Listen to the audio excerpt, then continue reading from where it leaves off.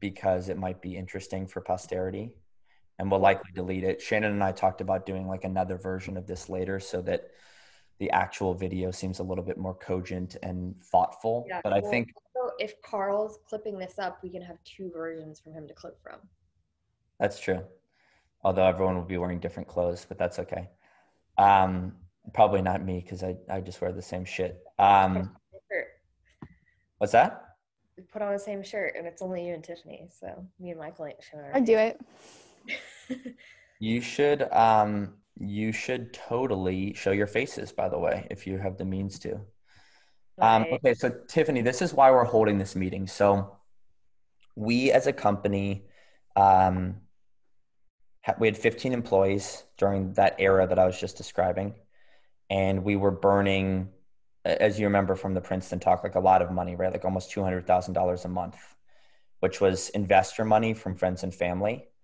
And we were getting pretty low in that money. We had like a month and a half left. So we had 300K in the bank, which is a ton of money for a young company. But when you're burning almost 200K a month, that goes up in smoke in less than 2 months. So, Shannon and I being the leaders of the company, we're basically like, we're going to run out of cash. So we need to raise money. Tried to raise money, as per my talk that you heard, failed to raise money, which was very humbling. And then basically decided to sell. So we trimmed the company because when someone acquires you, they don't want to acquire something that's just atrophying money because then they have to pay for that. Does that make sense? Mm-hmm. So we trimmed to be like a more swallowable pill. In other words, if we can be as close to profitable as possible, then we're not a hole in their canoe when they finally acquire us. So I trimmed in order to sell, started a sales process, got 2 buyers. We had 6 people that were vaguely interested and then 2 that were quite interested. And we had 5 or 6 conversations with them. And there was another entity that does roll-ups. Do you know what that is? No. So roll-ups are usually like a private equity thing. So private equity companies invest in a lot of ways, but one of the main ways private equity invests is distressed assets. So companies that aren't doing so hot, and they'll buy them and fix them, or they'll buy them and roll them up into like 6 other companies that are similar and create one super company that sort of has efficiencies, economies of scale. They'll bring in like an operations team to really like tighten everything. So it's quite common to do roll-ups where you acquire 6 things in one industry and turn it into one powerful company. So there's been a lot of talk in the shadows that I've heard about a roll-up in this sort of influencer marketing content space, because there are a lot of small players. They're very fractured. And so wouldn't it be nice if one PE, private equity company, could roll them up into one power company?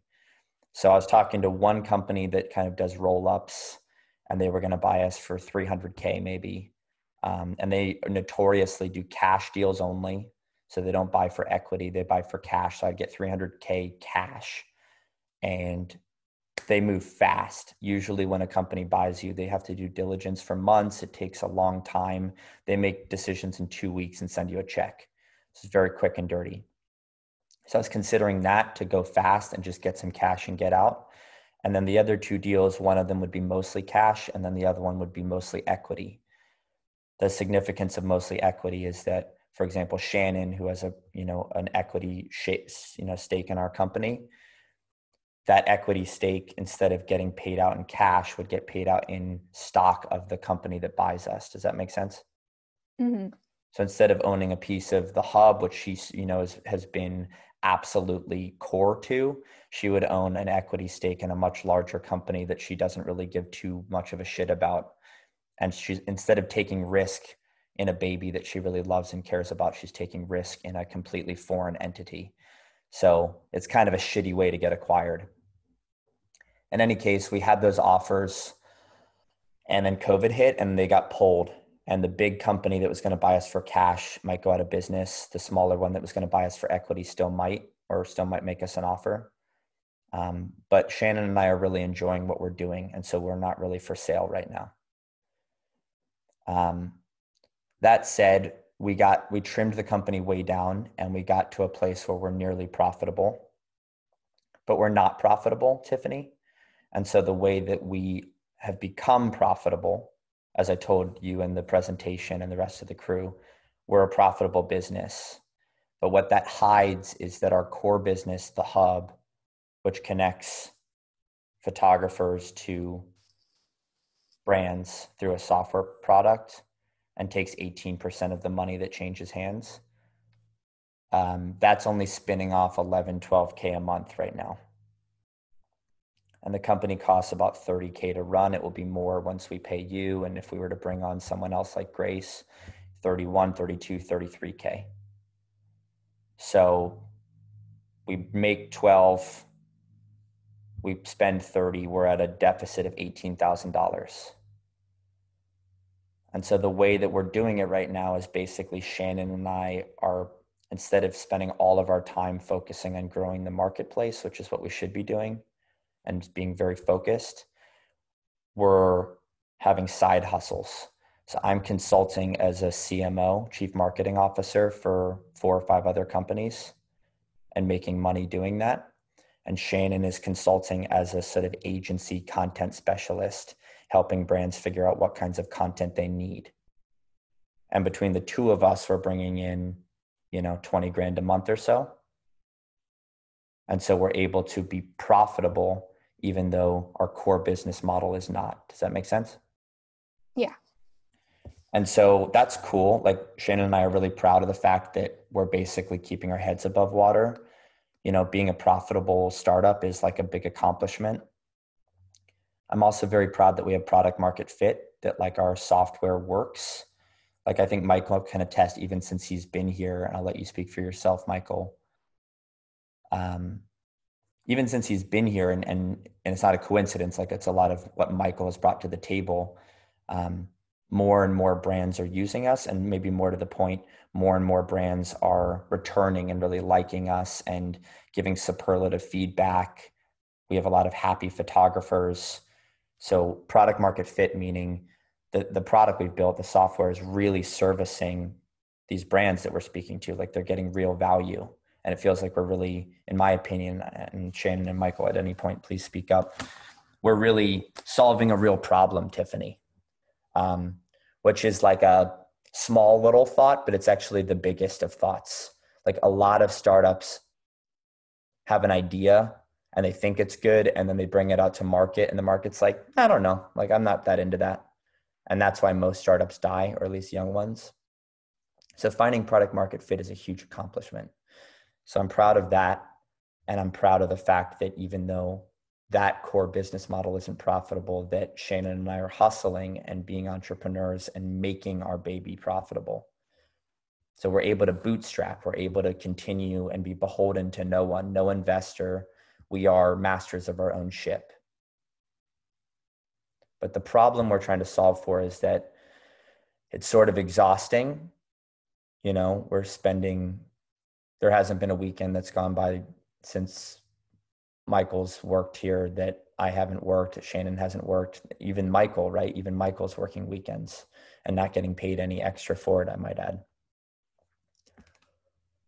And that's enlivening. And we've all communicated to each other how inspired we each feel, which has been, for me, really vindicating, because there have been moments of this company where I've felt very trapped by it, very heavy, very sort of enslaved by my own creation, so to speak. But lately I feel I just feel very lucky. Like I feel very happy. And again, Shannon and Michael, I don't want to speak for you, but they've expressed similar sentiments, that they just really love what they do. They feel connected to it. They believe in it. So there's a lot of good happening here, Tiffany. But the question is, if I were to, I'm moving back to Brooklyn, which is where my apartment is, in 6 months. If I were to get back there and want to live a normal life, like have a fun weekend, I can't really do that, right? If Shannon, I don't know, started dating some guy and wanted to just like sign off at 5 p.m. and not worry about her emails anymore. Michael, plans to and likely will go back to focusing fully on school in September, October, November, December, and we'll lose him. So when any of those things happen, we're kind of fucked. And so what this conversation is all about is a contingency plan, which is raising money in 6 months. And so if we can basically come up with a deck, a presentation that we're proud of, an investor deck that will be true in 6 months. So it's not true today, it's what we're aiming for. Then when we wake up in 6 months, if we're tapped and Shannon looks at me and I look at Shannon and we're like, can't do this anymore. Like I got to focus on my significant other or my mental health, or I just want to be a normal 20 something and go to bars and have fun. We can take investor money and work hard, but work 50 hours a week and work solely on the hub, as opposed to like, you know, I have calls all day tomorrow with founders. I get calls at 9 p.m. I get calls at 6 a.m. Like I'm never turning off.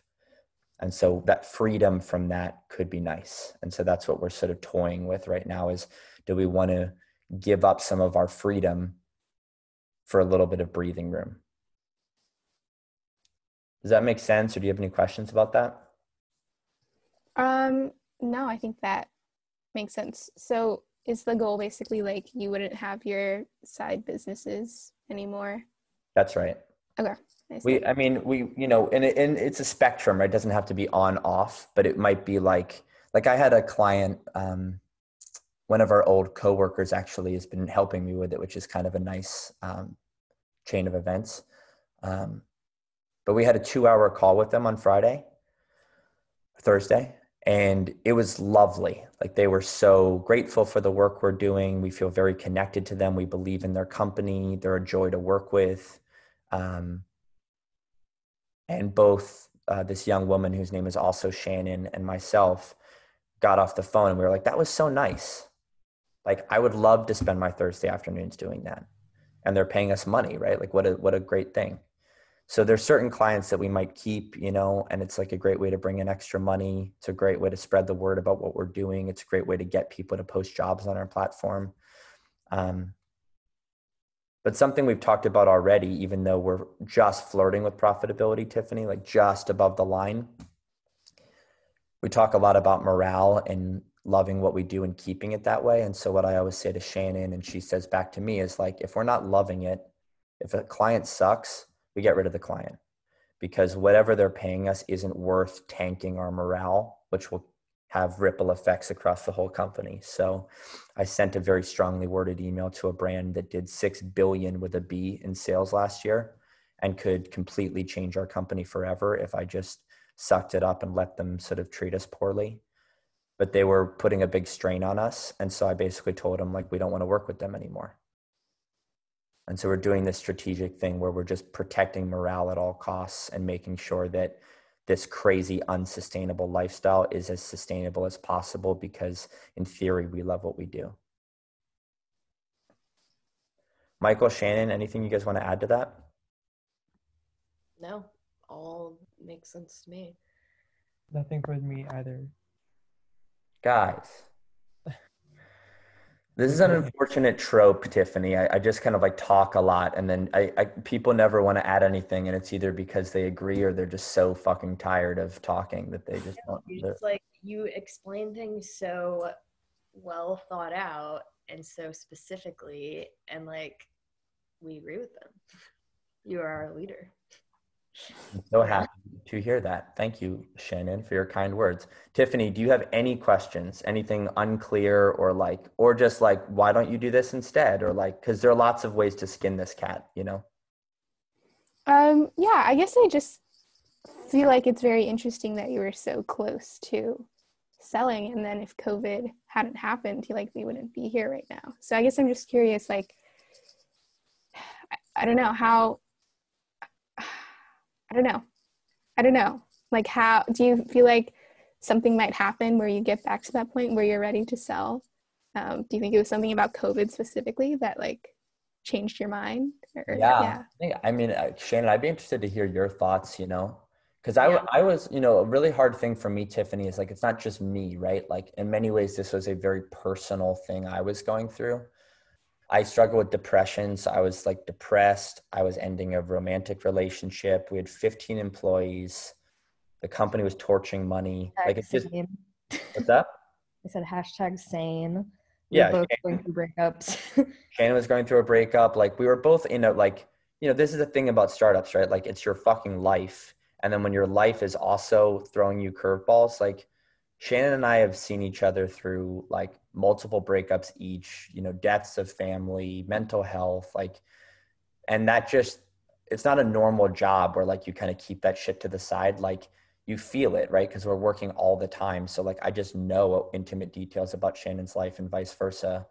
And you have to trust the other, like it's a really intimate, you know, relationship like between Shannon and I. And when we've had other, you know, employees that we really trust, it's the same thing. So it's a really, really, really good question, but it's sort of like asking someone like, you thought you were going to marry that person and you didn't, and now you live in Austin, Texas instead of New York. Like what happened? It's sort of like, well, geez, you know, I wasn't a happy person. I was working my ass off. I didn't think we could turn the corner with this company. I tried to raise, which took every fiber of strength that I had, which wasn't a lot, right? Like, because most of my energy was going towards trying to save my romantic relationship and trying to not be depressed and figure that out. And I took literally all I had left and I put it into this race,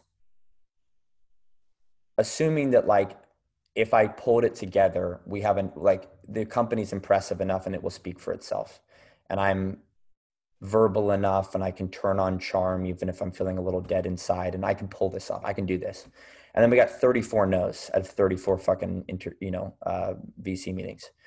So the feedback was resounding that we're not ready.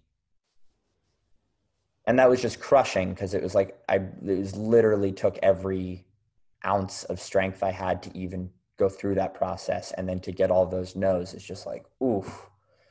So it was like, okay, dead end, right? And like, that's the thing about entrepreneurship. Like you hit dead ends all the time. Have you heard of the term like pivot? Like you got to pivot your company? No, not really, but I feel like I can guess. Yeah, so it's like a trope in entrepreneurship. Like a pivot is basically, it usually refers to changing your business model or like changing something quite sizable about your company. And like you just change it very quickly on a dime.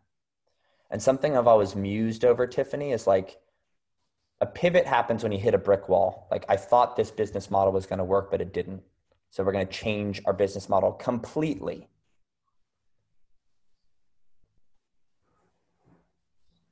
The difference between failure and pivoting is whether you stop or not, which is like a very simple thought, but it's sort of an elegant one, I think. It's like you hit a brick wall and you're like, fuck this, I'm out. That's quitting. You hit a brick wall and you're like, I'm going to completely change my company and do something totally different. And like, we're going to sell different products in different ways to a different audience. That's called a pivot. And it's sort of heroic and venerated in the entrepreneur community. But it's the same fucking thing, which is you hit a brick wall and you completely change how you're acting. One is quitting, one is pivoting, but it's the same thing, really. So we hit a brick wall. I'm like, okay, got to sell. And I was ready to sell. And as you point out, COVID was the only thing that changed that. I was going to, I was done. And I was very embarrassed to share that with Shannon because she's been in the trenches bleeding with me and I didn't want to give up on her, but she was sort of like ready to, I think we both were tapped in certain ways. And I think COVID has been very reductive for all of us. I don't know your experience, Tiffany, but it's been a thing where a lot of things in your life have, like you not going back to Princeton this fall, a lot of things have been chopped off. Like you can't spend time with friends as much, or you can't do this hobby as much, or certain things that you enjoyed are no longer available. And so it really makes you question the fundamental things.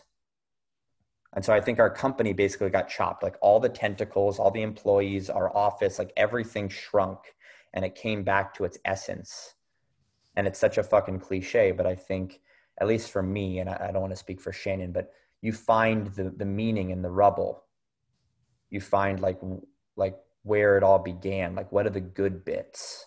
I'm like, oh, we like built all this stuff, but that was all kind of unnecessary. And thank God this earthquake just came because now I can kind of see like what should have been and what should not have been. And so the company we've rebuilt since COVID hit is tight. and it's tight around things that bring us joy. It's tight around things that seem to bring our clients some semblance of fulfillment, happiness, joy, our creators. And so COVID in many ways, yes, was sort of a saving grace, and that it was like an earthquake we didn't ask for, but it kind of like shook everything to the ground and enabled us to rebuild in a new image. It was a forced pivot, so to speak. Yeah, and like we were ready to sell. You were like, I'm selling by what, like May 1st or something, and then May 15th. We started quarantining in March. So it was also like by then we're like, well, A, we're not going to sell to anybody right now, and B, like what are we even going to do with our time? Like everyone's quarantined, so we have to just keep doing this. And then we found to love it. Yeah. So it's been a kind of a cool thing, just like I think with all of us in COVID, I know a lot of friends who are kind of miserable, even though they're not sick or they haven't lost their jobs. They're just like, I can't do any of the things I like.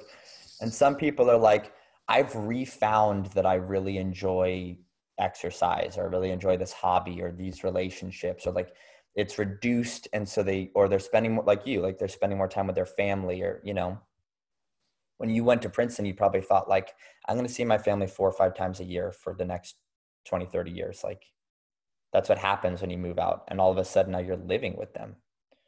And, so for me, that's been really nice, more time with my family. So I'm rambling, but the point is, yeah, it's been fucking weird. Like you're putting your finger right where you ought to. And I'm not a big, like, I'm not religious, nor am I really that sort of spiritual. Like, I don't think the universe made this happen for a reason or some shit, but I do think it gave Shannon and I a forced opportunity to take a beat and really question like what we want to do, what we really care about, and what this company is really all about. And it's been really cool, like rebuilding, say with Michael, like someone coming in with fresh eyes, and he doesn't know all the baggage. He doesn't know all the history, and like him seeing beauty in our rubble, right? And like helping to build, which is what you'll have the opportunity to do, because we're still so small compared to what we were. And so anyone coming in with any sort of capability and desire and passion, as Michael has in spades, he's been able to, take his life force, apply it to something. And unlike some huge company where you barely notice the difference, like our company has lurched forward in many ways, thanks to expertise and passion and just time that Michael's put in. And so too will be the case with what you bring, which is to say we're very small. There are things that really need a loving set of hands and a passionate, wide-eyed, engaged young woman or person. And so your contributions will have an outsized impact, which I think is like, not to get too philosophical on you, but I think that's where happiness lies more broadly, and why Shannon and I are feeling so happy about our jobs is that we put out what we're good at into the world, and we're getting good response back from the world, and we're feeling a sense of fulfillment and connectivity to what we're doing. And that on a personal note is very filling. And then on just a professional note, I think our company is healthier than it's been in a long time because of that fact. So we can get as wide or as heady as you want. I'm happy to, chat about this more, either in this chat or a future one. Let's do the exercise, which is, I haven't heard of anyone else doing this, which is weird to me because it feels sort of obvious, but we had the unfortunate experience of thinking we were hot shit trying to raise and failing to, right? And so this time around, I really want to reverse engineer it. I want to make a deck that isn't true yet and take it to investors and show it to them as if it is, not as a lie, but to say, this is the deck that we're going to show you in 6 months. How do you feel about it? And have them give us commentary on that future state of the company and modify it and say, I want to see this instead of that, or this is a red flag, or you should really be focused more on that. And as we tighten that deck around the feedback of some friendly VCs, I know, we'll be able to create what I call a beach, like something that we're sailing towards, and then reverse engineer the company. And we might not use this option, Tiffany. You might not be around, and Michael might not, because you'll be back at school. But there's a really good chance that Shannon and I just keep bootstrapping it. but we want to have the option where if we're tapped or if we're not enjoying it as much anymore, instead of feeling hollow and just doing it because we have to, we want the option of raising some money, being able to kill our side hustles and just really focus in again on the core business without the pressure of being profitable. So that's what this exercise is. Does that make sense? Yeah. So this is just rooting us. Again, I don't know your background in, venture and how much you know about this stuff. A seed round is typically the first round a company raises. In the past 5 years, there's something called a pre-seed, which is, as it sounds like, it's a smaller round that precedes the seed round.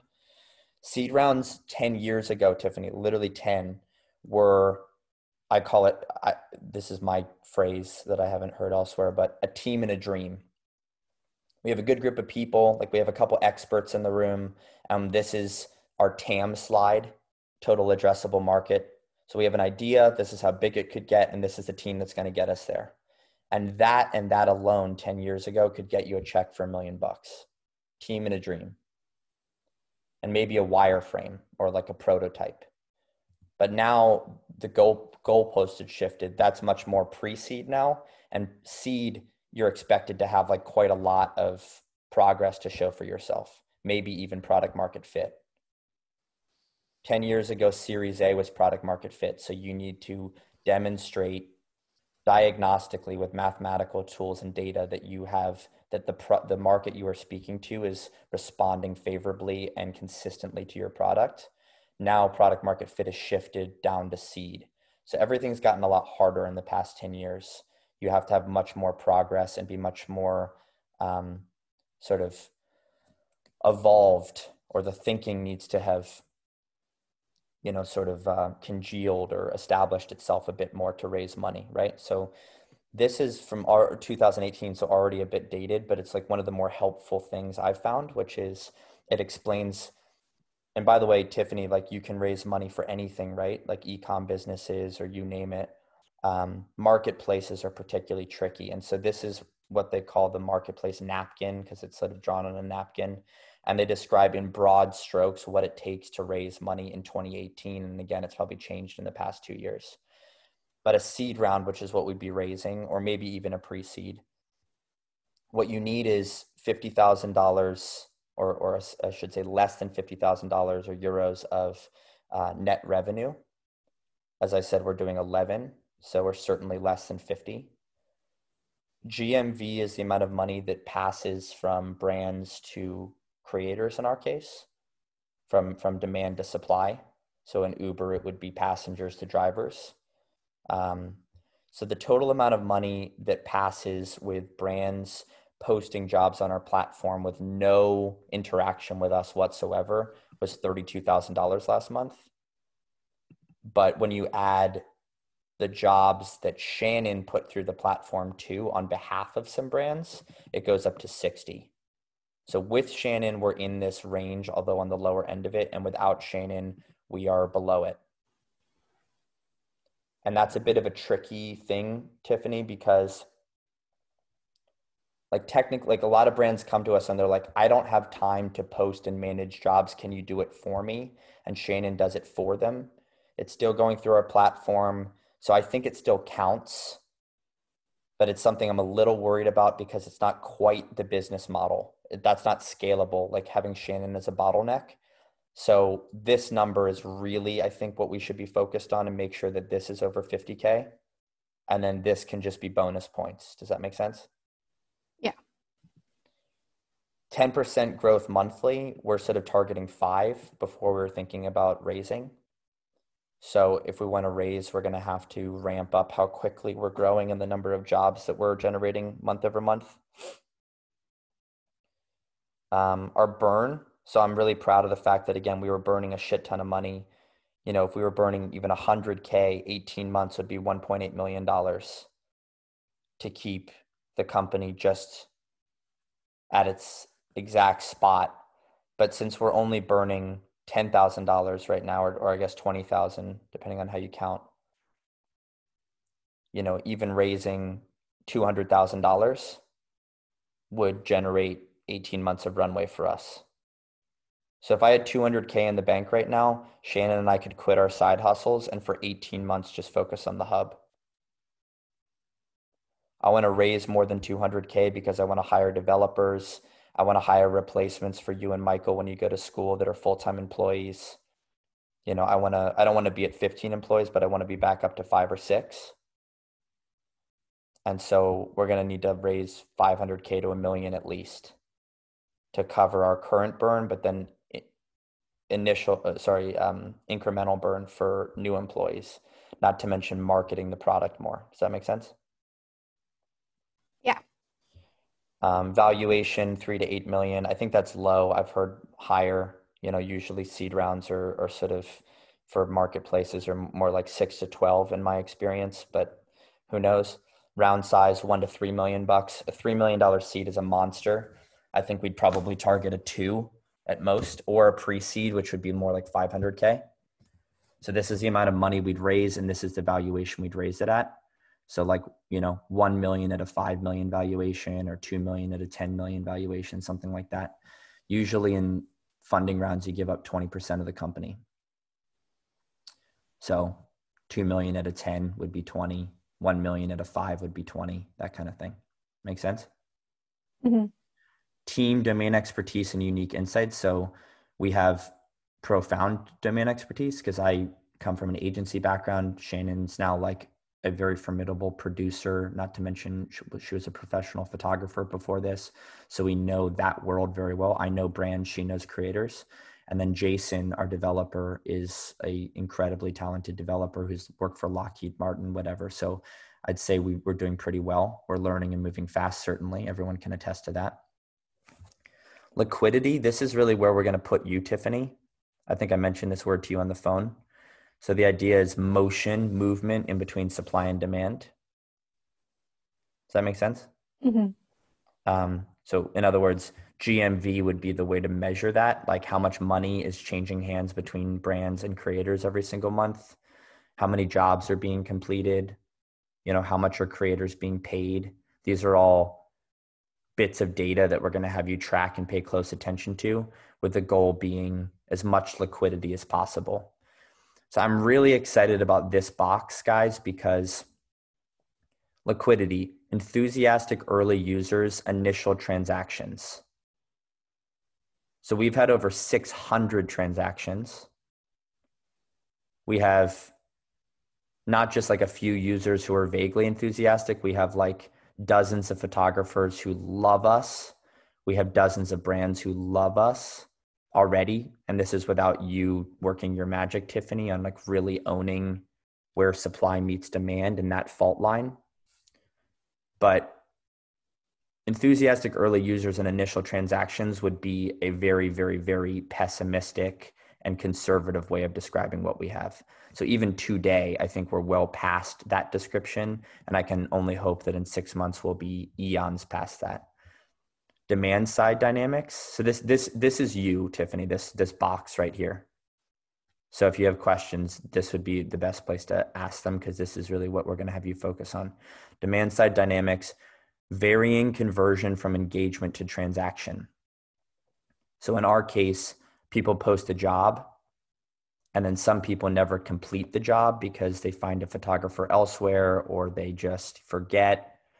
But we have a very high conversion of job post to completion, and we've had over 600 completions. So once again, I would say even today, this is beneath where we are, which is quite exciting. Supply side dynamics, revenue not yet material to suppliers, but promising. So we have tens of thousands of photographers on the platform, most of whom have never made $1 with us. So that sucks. But what's cool is our top 20 creators will make almost 400K in the next year. So an average of 20K each. So I'd say that's material. Like $20,000 is not an insignificant amount of money. And our top 5 creators will make their full living on the platform. You know, they'll make $40,000, $50,000, $60,000. And so I really want to spend some time on this slide in our deck, Tiffany, because this is what you're going to build.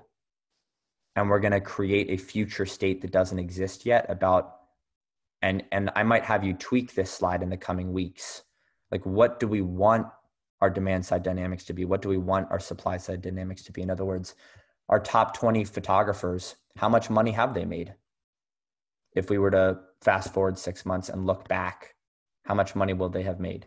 If we were to talk about our top 20 or 50 brands, how many jobs have they posted?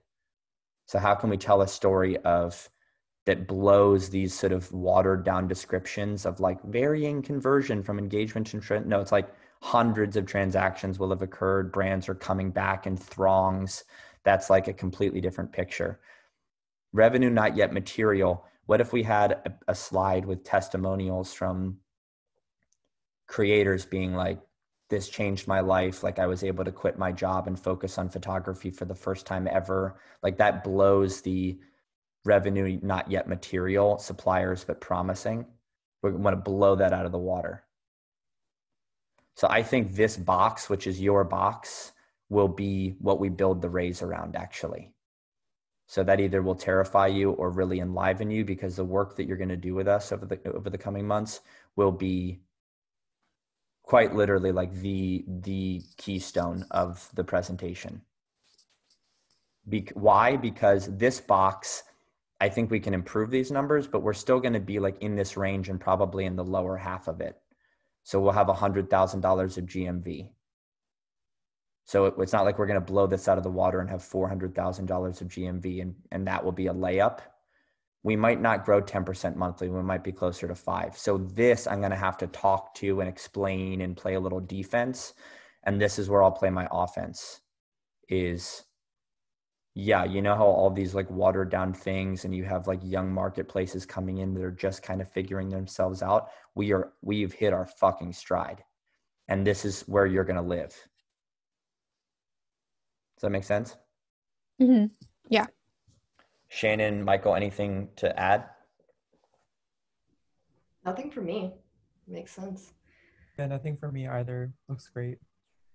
So network effects, this is something we talk a lot about. These guys are really tired of me talking about it, Tiffany, but this is the benefit of fresh blood. I can use my old talk tracks all over again. So, I met with quite an accomplished investor, like one of the top in the country. He was the 5th employee at Facebook, and then he was the 2nd employee at LinkedIn, which is just insane. Lightning strikes twice sometimes. And then he became a venture capitalist, and his fund is a very, very small fund that shoots bullseyes. So their last fund, Fund 5, was like an early stake in Uber, an early stake in Snapchat, an early stake in Birchbox, an early stake in, I can't remember, like 5 or 6 companies that have just gone to the moon. Rent the Runway, or like one of the female, Glossier, something like that. Anyway, they've just crushed it. So I met with him, and before his time at the fund, they were the first money into eBay. And he told me this story about eBay, when they put the first 10 million bucks into eBay, was an auction house for one thing and one thing only: exotic fishing tackle. So if you wanted to buy a cool fishing lure or sell an old fishing lure of your grandfather's or something, you went onto ebay.com and that's what it was. Period. End of story. And they were able to build traction and a network effect where everyone on the internet that was looking to buy or sell fishing tackle went to this website. And then they started. So off the back of that story, I was like, Shannon, we got to pick a lane. And we were trying to figure out what it was. And I don't really know why, but we just kind of landed on food and bev. Cool packaged food products or cold brew coffee or you name it. So as you might have noticed, 90% of the work that's on our platform is food and beverage companies. So we're in a motherfucking lane. And the benefit of that is this next part, which is network effects. So network effects kicking in with each additional buyer or seller, increasing value of the platform for other users.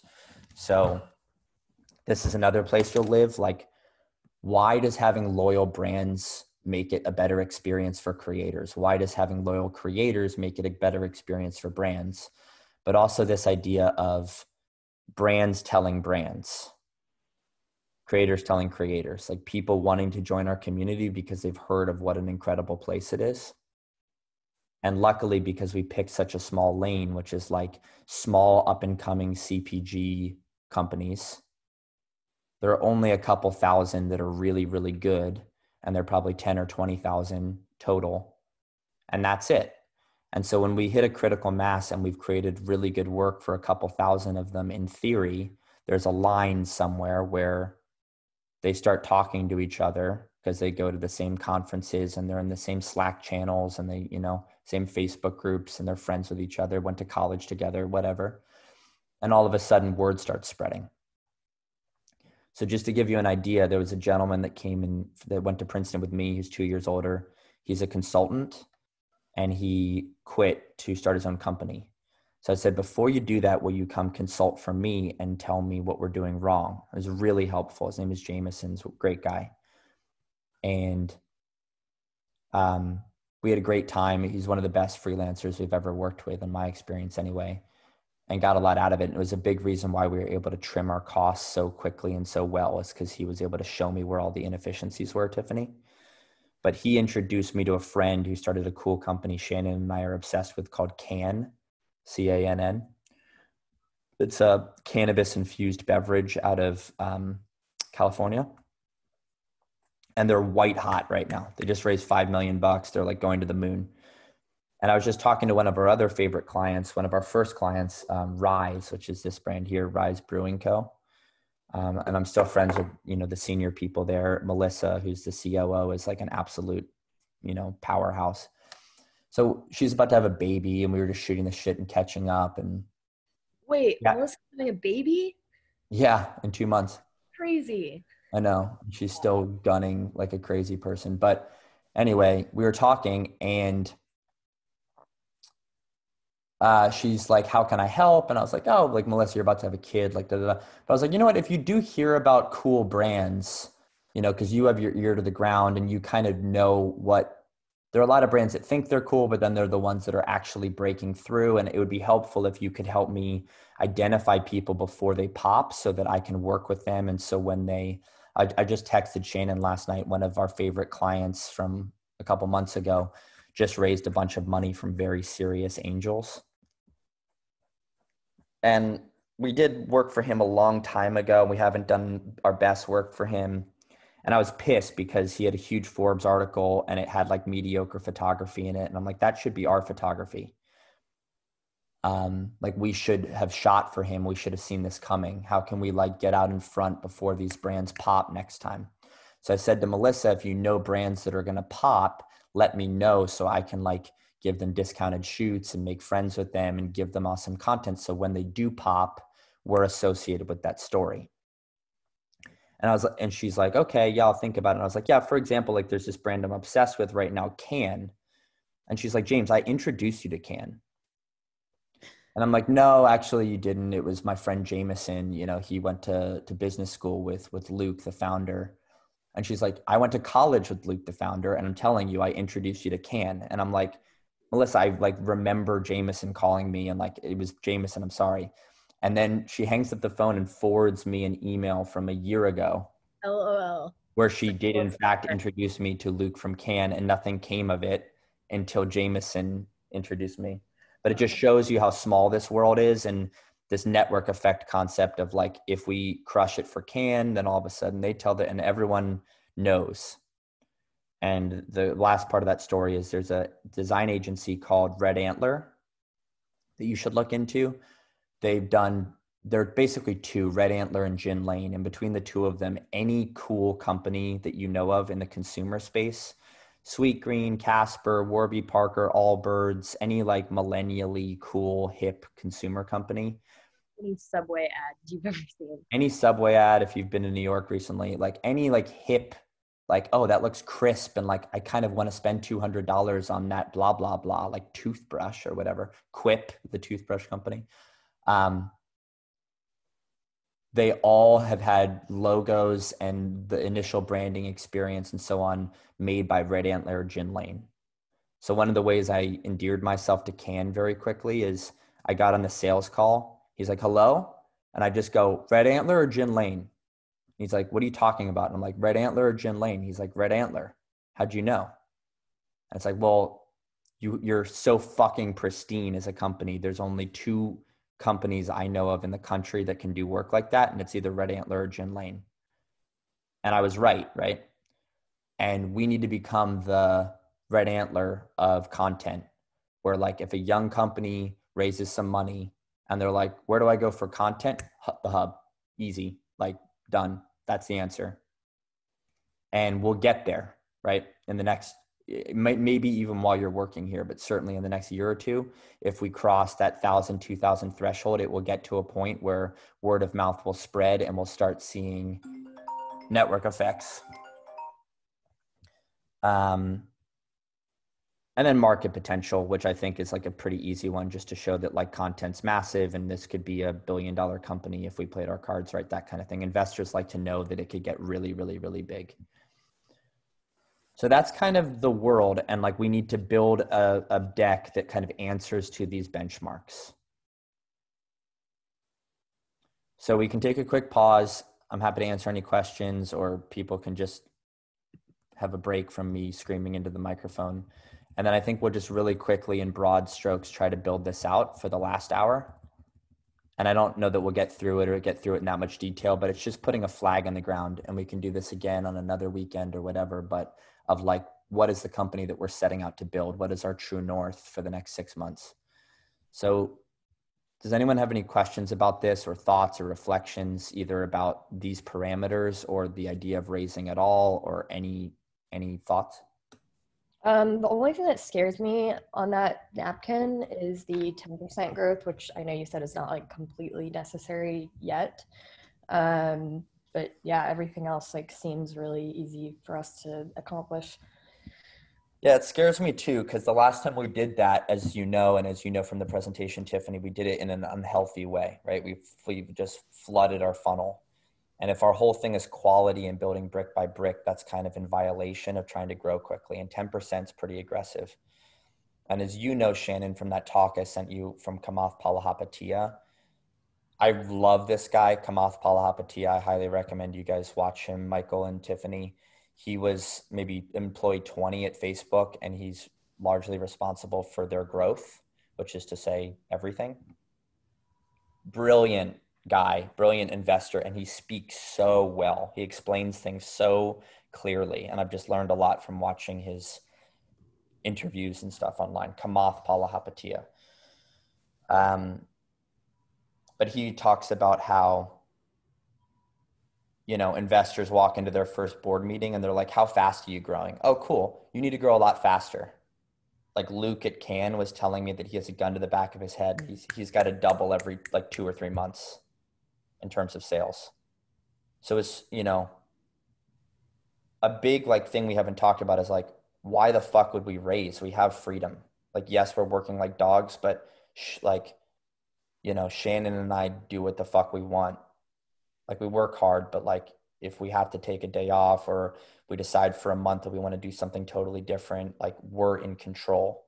When you have an investor, particularly if they've invested a lot of money, they have a strong opinion and they have a right to wield it. And so they can force us to grow. So 10% is very slow for investors. They're going to want 20, 25%. So even if we crank it to 10, Shannon, as soon as that money hits our bank account, within a month or 2, they're going to be like, why isn't it 15? Why isn't it 20? Why isn't it 25? And if within 3 months we haven't ramped up to 25, then we're doing something wrong.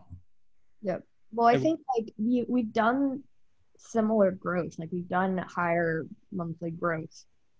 So like, we can do it, and we can show them we can do it. But I think we need to hold our guns with the fact that like, we don't believe in growing unsustainably. You know what I mean? I do. Go ahead, Michael. Sorry. I was just going to say, if we're aiming for the 50K a month in product revenue, then to get to that point, it would take, if we did grow at 10% month over month, it would take us about 4 months to get there anyways. So like, if we're looking at this in 5 or 6 months time, like Sorry, you're talking about GMV? Yeah, GMV. Yeah, not like for the 32K. If we want to get that to 50, we're going to have to grow between like 7.5 and 10% a month anyways.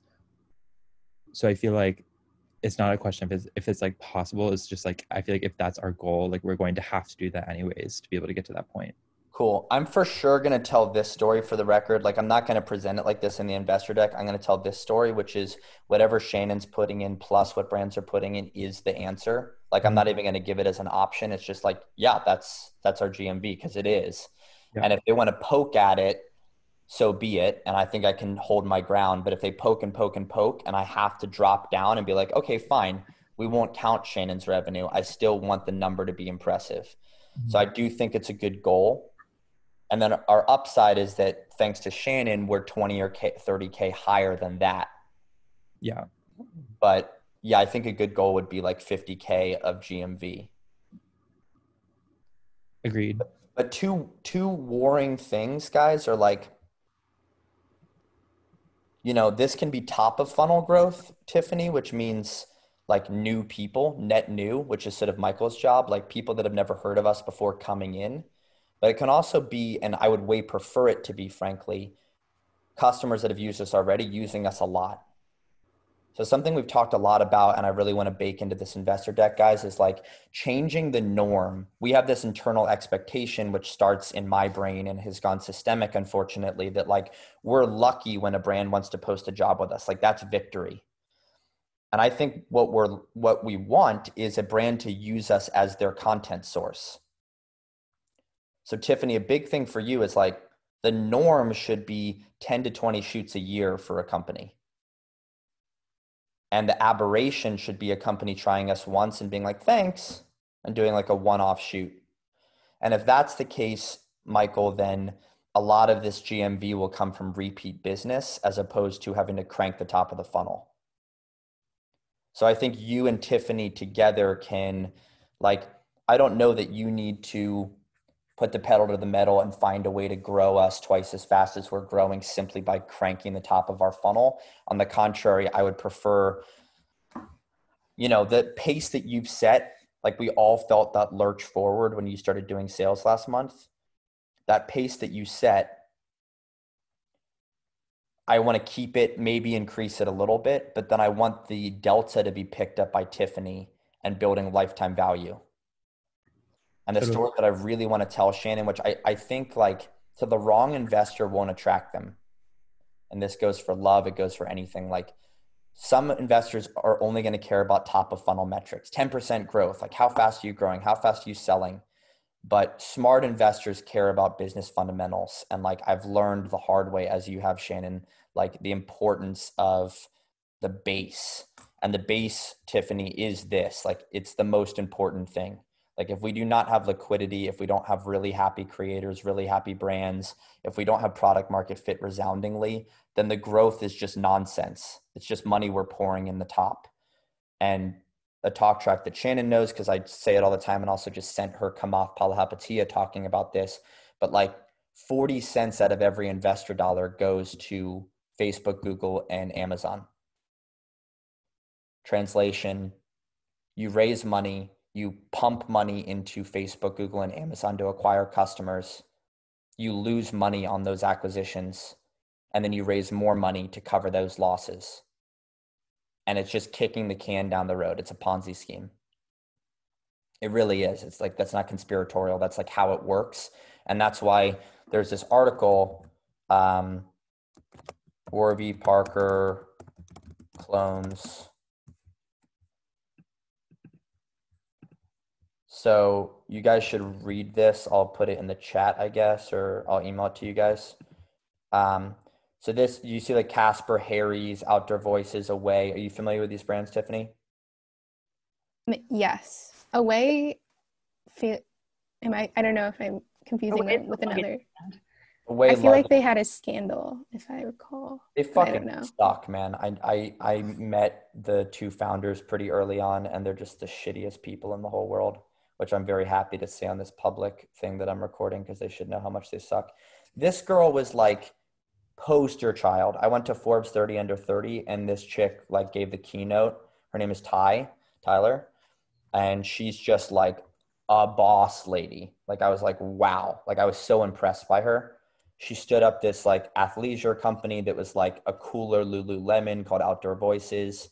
But like this whole article that I'll send you guys is about how literally all of these things just took, you know, amazing. Like, look at this. Outdoor Voices was hemorrhaging $2 million a month last year on annual sales of 40 million.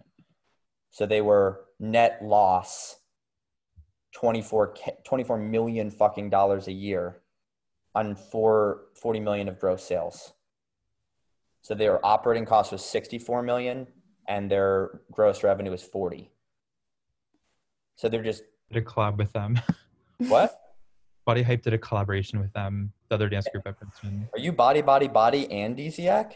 No, I just have friends in both, so I know that they did that. But we actually have a Lululemon sponsorship. So, anyways, continue. Really? Shut up. Um, My friends love Outdoor Voices. That's all I'll say. but it's dead in the water. Like it's going to go out of business pretty soon. Because of this exact phenomena of like growing unsustainably. So I'm totally with Shannon that like we've got to push back and hold our ground. And like during this raise, Shannon, if we do it, I think there'll be investors that like if we say we're growing 5% month over month, that'll be a non-starter for them and they won't be interested. And I think we just have to be a little bit more confident this time around and be like, that's cool. Like we're really focused on like liquidity. We're really focused on our lifetime value. We feel like we built a really strong base. Like growth hasn't been our priority yet. And like to the right investor, that'll be music to his or her ears because we're building for long-term health. And to the wrong investor, that'll be like, what do you mean you're not growing? Like I invest in high growth companies. Yeah, and I think that's our answer right there. Like for everything. Like never get in bed with the wrong investor ever. Right. So we have no worries if we're not aiming for them, you know? And the cool thing about this is like, we are sustainable right now. Like we're profitable. The question is like, is it sustainable for you and me, Shannon? And this will be an out. This will be an option, but we don't have to take it. And that's the cool about the position of where we're at, which is that like, if we were losing 100K a month, we would need to raise or sell, period, which is where we were at before COVID. But we're now at this point where it's like, we can do what the fuck we want. Like we can raise if we want, we can not raise if we want, we can sell in 6 months. Like we're in the driver's seat. And I think so long as we don't lose sight of that, and you know, it's like dating, right? Like if you feel happy with yourself and you're like, I don't need anyone else. You don't like need to do things too fast. You don't need to become codependent. You just do your own thing. You do your own thing, man. And if you're like insecure and you want someone else to fill your soul, which I think both Shannon and I have done during this company, then you end up like getting in bed quite literally with someone who you become codependent with. So we definitely need to avoid that for sure. Cool. You guys want to jump into it? Yeah.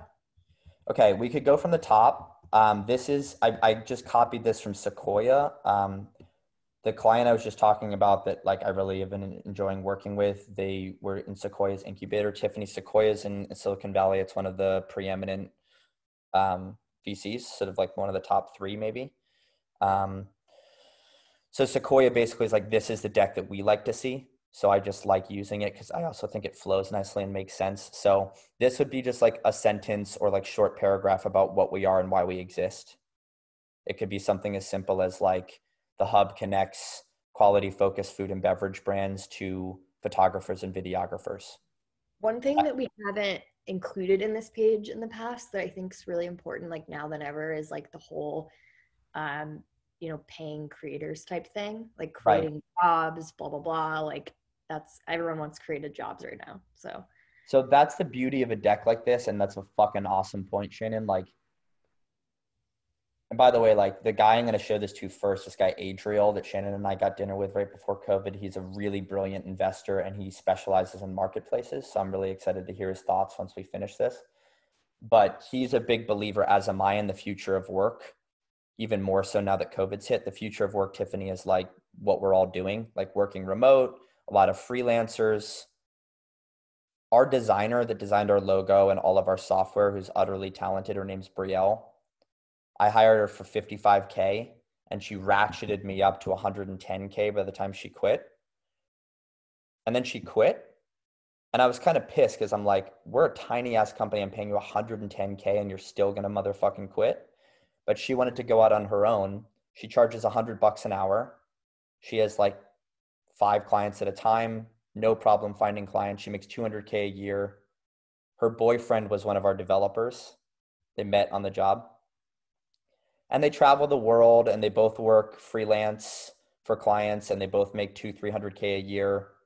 It's like, what? Like they're living the dream. So Shannon, I agree with your point that like the future of work, that's a certain kind of investor. It's a certain kind of investment strategy, but this could be a future of work slide. So instead of just generically describing what we do, we could be like, our mission is to, you know, create an economy where young photographers can make a living, you know, by working with high quality focused brands. Yeah. And that's like a totally different way to set the tone for this deck than what I just said. Yep. So just so we move through this fairly quickly, I'm just going to like take notes maybe, and maybe some of the slides we can, but instead of workshopping language, I'm just going to say like, do we want this to be future of work, which I think is a really interesting way in, Shannon.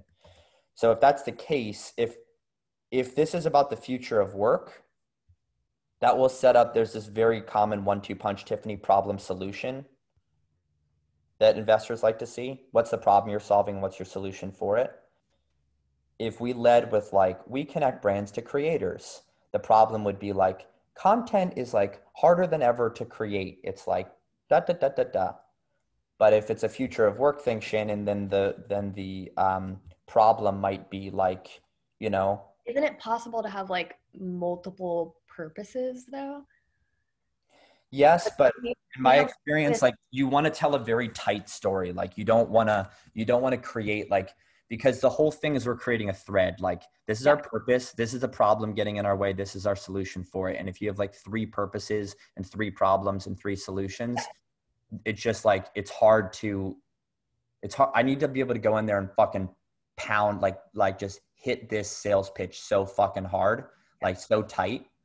And if it's, well, what if it starts at the issue we're solving is, the purpose is we want to decentralize the millions of dollars worth of work that go into agencies to empower creators and help young brands grow. And then that splits off into the 2 problems of future of work for creators and keeping up with content for brands, you know? Michael, look at that with the little emoji usage. Love that for you. I'm obsessed with this work from brands. And yeah, I like that. Look, Shannon. I don't think we can talk about them in like one stream of one problem, because there are 2 completely separate problems that are meeting very harmoniously. Okay. Well, the cool thing about this shell is that we can totally change it. So check this out, Shannon. We can do this. We can go brand problem, creator problem. So brand demand problem, creator supply problem. We can say, so our purpose, as you said, I'm going to write it in really shorthand, is like decentralize brand and agency creative work to millions of talented creators. And we can workshop the language, of course, later, but like that's more or less what you said, right? Yep. And then, so I like that a lot. And then it's like, cool. So the purpose is we want to decentralize all this money that's going into like, that is being spent by brands and agencies to the millions of talented creators that exist. And we could even like use to our advantage, like a lot of brands look at the problem from both sides as the same problem, but they're not. They're very often like similar, but you have to. What do you mean by that? Like the brand problem and the creator problem are related, but they're both very separate issues that you have to like exactly what we're doing. We're loving the photographers and we're loving the brands. We're doing them both in very different ways, but similar ways. Yes. You know? Wouldn't you agree that ultimately though, their salvation lies in the same simple fact? Yes, but I think that's the issue. A lot of people don't talk about the differences in their problems or care about the differences in their problems, though they may be like minuscule. I think that's our differentiator. Okay, so explain that to me. Just what do you view as the differences? Well, I'm just saying that's why I want to list the 2 different problems. Like you know what I mean? Like I'm Yeah, not. but I'm just curious, what do you view as like if what do you see as the problem for brands if you had to pick one, and what do you see as the problem for creators?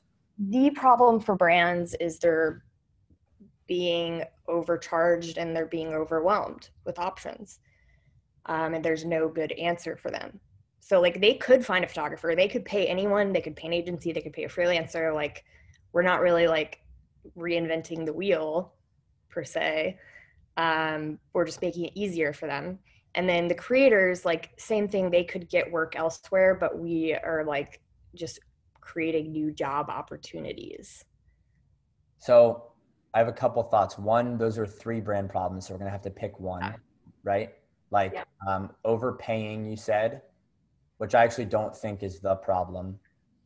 I think it's more overwhelm. And Mike, I'll be interested to hear what you think too. Like I think it's like it's almost paralysis. It's like again, it's like we always say, right? It could be their friend from college. It could be some influencer they find online. It could be some agent. There are so many options, but they're poorly presented. In other words, there's no menu. There's no like centralized place where it's like this is what your options are and what you get for it. It's sort of like you go onto Instagram and you DM some shitty influencer. You call your buddy up who like you think has a camera and maybe studied this like in high school or something. You call an agency and they're like, yeah, it's $15,000 a month. So there are options, but they're all kind of shitty, and none of them are consolidated under one roof. They're all very separate entities. And so when we get on sales calls, and Michael, you know this better than I do probably, people are coming to us from, I spent way too much money with an agency and they're doing shitty work. We talk to people that are like, we're growing really fast. And, Becky, who's been, shooting in-house for us ain't cutting it anymore. We talk to people that are like, yeah, we like have been doing a lot of UGC, like influencer stuff, but it's not really like that high quality. So there are a lot of like pain points. But to me, I think you're hitting something with like the overwhelm, the sort of, or overwhelm, underwhelm. Like there are too many options. And so there's sort of a paralysis therein of like, where do I start? How do I do this? There isn't like an easy way to just figure this out. Yep. It's sort of I like think the root of all Airbnb. It's sort of like Airbnb, right? Like before Airbnb, it's like there are hotels, there are individualized websites for bed and breakfasts. Like there are options. It wasn't that there weren't options. It's just like there's not one place that makes it super easy. And so if you're going to fucking Nashville and you want to like find a place to stay, you're going to have to call each individual hotel or go into Expedia, I guess, or call each individual Airbnb or bed and breakfast. But there wasn't one place where you could go and just see everything and all the ratings and all the photos, and it's standardized and it's easy. And like, that's what we're doing. I agree. I think the root of all of these problems that we solve is that the fact that they're overwhelmed, because like I think a lot of brands, especially growing brands, feel overwhelmed by like where to create content, so they just go to the agencies because it's like reliable, quote unquote, because it's more expensive, and like they just don't know better. So then as a result, they overpay. So I feel like the root of all the problems we solve is like overwhelmed. Okay, so overwhelmed, they're bad options and there are too many of them. So you're either overpaying to an agency, you're not getting quality if you're working with your buddy Fred, you're not getting quality from the influencer, and you might also be overcharged. So like getting a fair price, getting good, it's the triangle we always talk about, like better, faster, cheaper, like getting really high quality work that's relatively fast and relatively affordable. Like there isn't a centralized marketplace for that, and that's what we're creating, right? So the brand problem is overwhelmed, bad options, and too many of them. The creator problem is talented, but too noisy, hard to break through, find work, consistent living. Yeah, also, it might be interesting to like speak to rebuilding the industry of content. Like it's so fucked right now that people like, Jenny B and Weekend Creative are pissed because they're not getting 5K, but we know that doesn't exist anymore. That's what I find so fascinating. I don't want to derail us too much because I have to go at 11, but for those of you who don't know, this chick was like chirping us last night. Like she she went off on Instagram about how we're taking advantage of creators and all of this stuff. And it was filled with misinformation, but directionally, it's something we've heard a lot, even from our top creators, not quite as antagonistically, but people have said again and again and again, like, you know, the worth of creators, and there's this huge chip on their shoulder that they're not being paid enough, they're being devalued. And it's like, yes, unfortunately, that's where the market is. Need I remind you, when people were making $10,000 a shoot, that was going into Vogue for a month or a Billboard for 3 months. And by the way, the photographer was shooting on film and had a whole bunch of extra costs and was shooting in a studio with Apple boxes and assistants and lights and fans. Like, I've been on those sets. I know what a $10,000 day rate looks like. And what you're shooting with your mirrorless digital camera that you bang out in 3 hours, like, they think that they're so special and so evolved. But the reality is, like, they're moving light speed faster than the guy who made the $10,000 day rate 10 years ago. Oh, and by the way, their images aren't going to end up in Vogue for a month. Their images are going to end up on a Facebook ad for 2 days until it's replaced with another one, or on an Instagram feed, which, by the way, is dead. And organic social, as you guys have all heard me say many times, is dead. And it's going to be buried in 3 to 6 to 9 days by other photos. So the life cycle of a photo is so short, and it's easier to make. So wouldn't it then make sense that a photo costs 5x less than it did 10 years ago? That's not a devaluing so much as it's just an adjustment of like technology. It's an evolution. And like, to me, the fact that we have this goal that I think we'll hit of like our top photographers in the coming year making $60,000, like, and in 2-3 years. Even the larger scale problem is the adjustment to technology within the content space. Like, no one's owning that. Like, that's the problem. I don't know that so maybe it does. It's a more nuanced conversation. Like, it requires a deep understanding, as you obviously have, of the space, Shannon.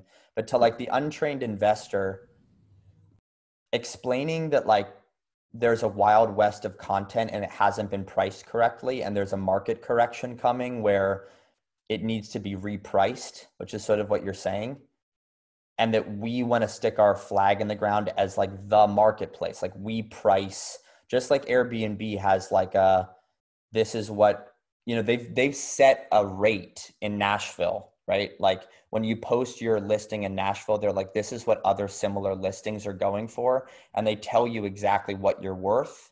And then the market will respond, like people will or will not book. And they've established like a new normal, which is, by the way, half the cost of a hotel.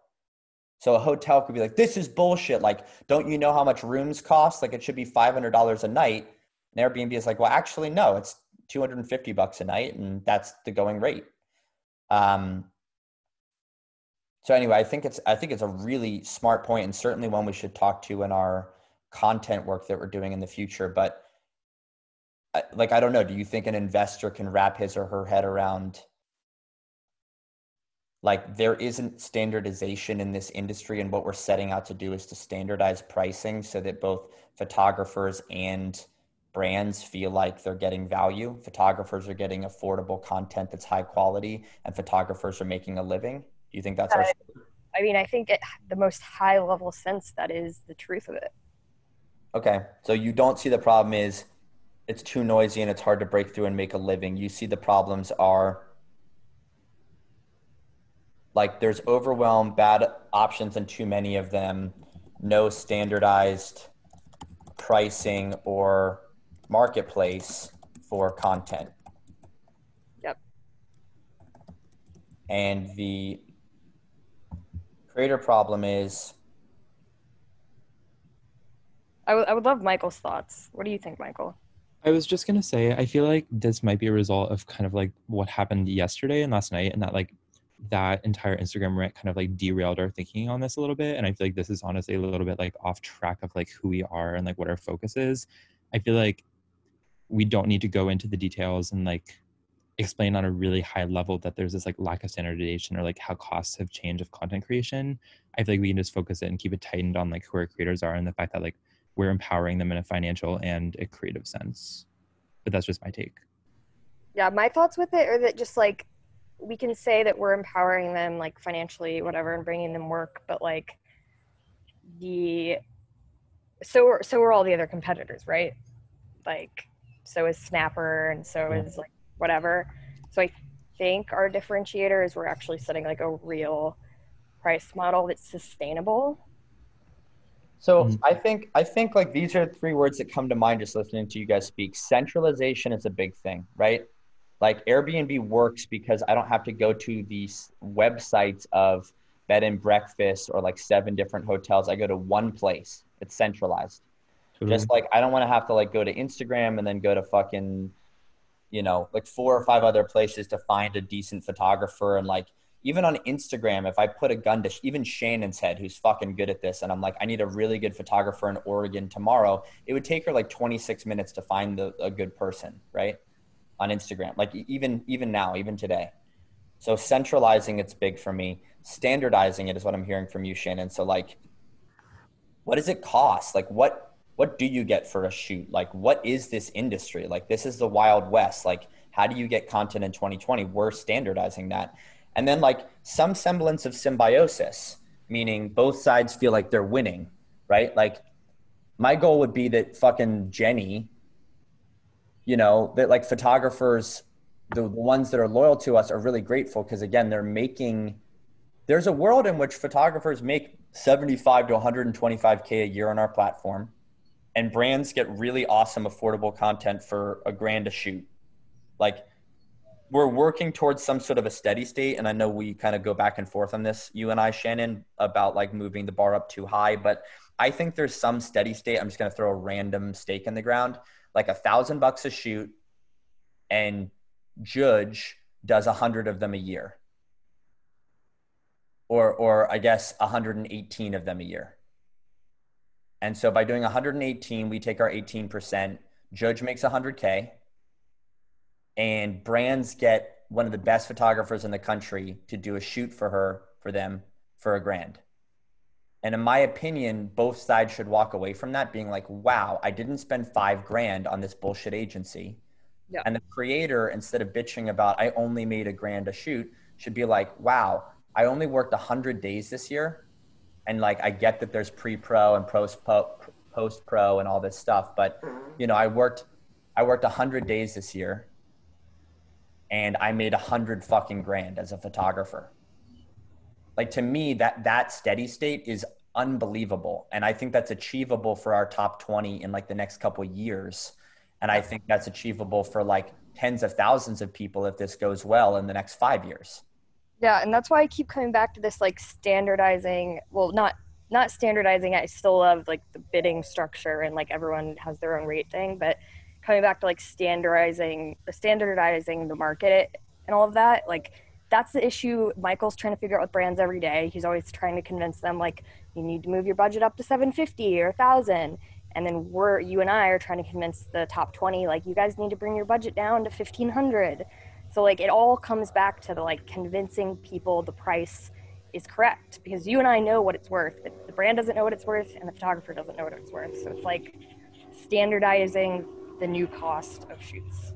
I agree. Yeah. And if our work was becoming the new red antler for content, then like we can achieve that just by like achieving market dominance and like centralizing content creation as a whole. Yeah, we just put a fucking stake in the ground, right? It's like, this is who we are. This is what content costs in 2020. And if we were 10 times the size we are, we could do that tomorrow, right? We could just be like, this is what it is. And everyone would be like, okay, this is what it is, right?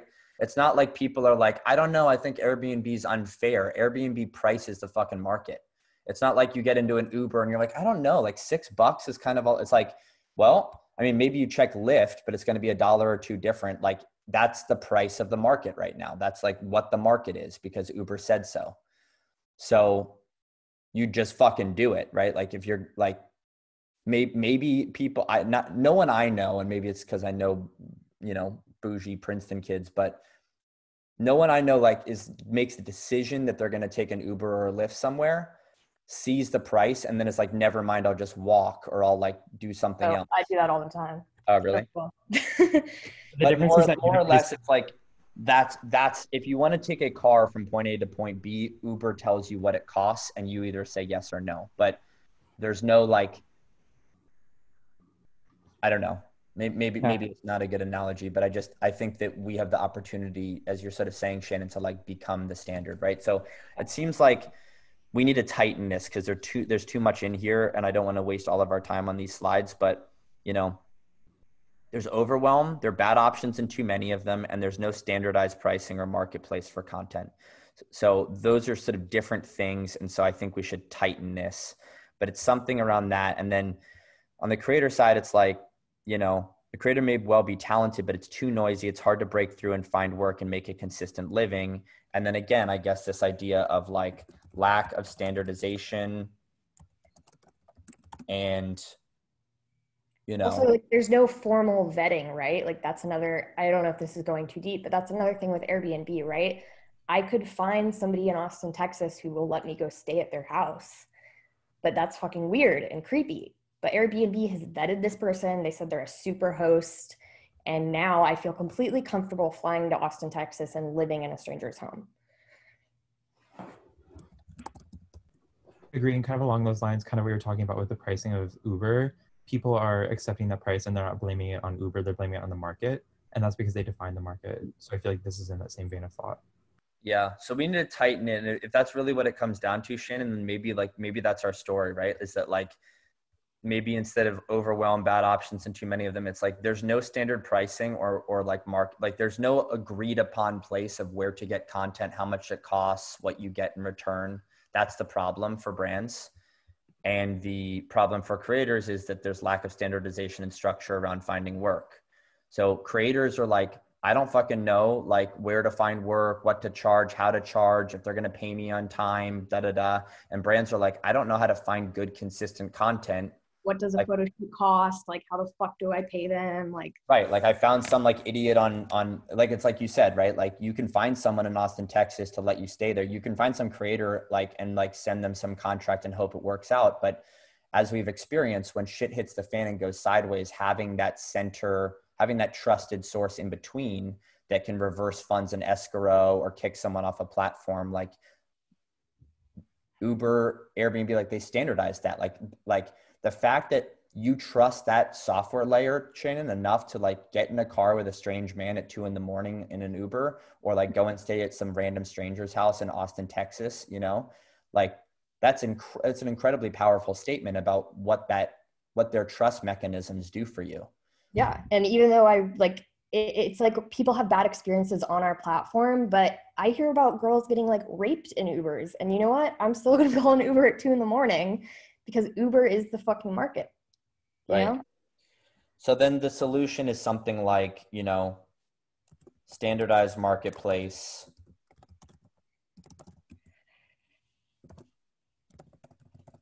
Brands get quality work or get images better, faster, and cheaper than anywhere else.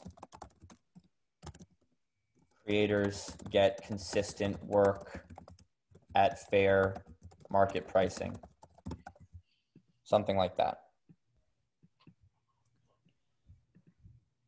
Why now? So I think this is interesting, Shannon. Like you've taken us in a really interesting direction. Like why now? We'd probably have like 3 things. Yep. And we'd say it's some arc of a story. Like content is everywhere. This is like where my like 11.4 images before making a purchase decision. Yep. Which a client actually told me that's gone up now. Someone said it was like closer to 18 now. So we should look into that. Okay. Yeah. I mean, all of this is bullshit. So we just need to like fix it with stuff that actually makes sense. But like content's everywhere.